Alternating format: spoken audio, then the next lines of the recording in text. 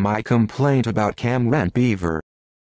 Mirror, mirror on the wall, who's the most unrealistic ninny of them all? Yes, you guessed it. It's Camren Beaver. Let me cut to the chase. Heated comparisons of Camren to Hitler do have a measure of validity. Camren isn't as surly and lusk as Der Fuhrer, but I myself know through painful experience that you probably know exactly what I mean. The more I reflect on such things, the more deeply I believe that Camren's egregious display of hatred, bigotry, and violence has no place in our society. In fact, I have said that to Camren on many occasions, and I will keep on saying it until he stops subjecting us to an intense barrage of misinformation, deception, and hidden propaganda. Despite some perceptions to the contrary, Camren vouches that his bad-tempered, lackluster Gestapo is a respected civil rights organization. Well, I beg to differ.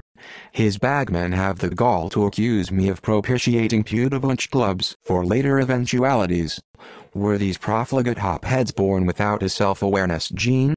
Camren doesn't want you to know the answer to that question, and he particularly doesn't want you to tell the story that appeasement is not the answer.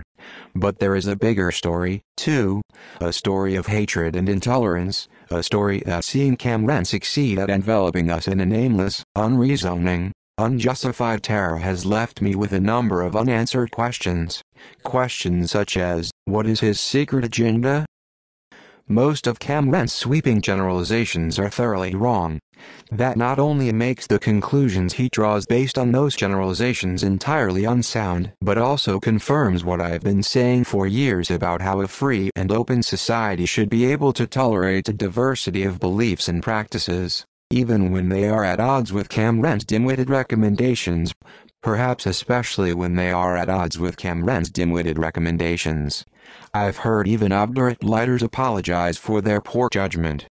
Camren never has.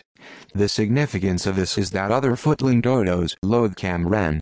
That said, they deserve him because they've never been able to reconcile their pious claims of upholding virtuous, patriotic, ordered liberty with their lust for removing society's moral barriers and allowing perversion to prosper.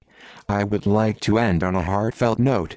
Those who stand too close to the canvas of history while it is being woven may erroneously conclude that Camren Beaver is inflexibly honest, thoroughly patriotic, and eminently solicitous to promote, in all proper ways, the public good.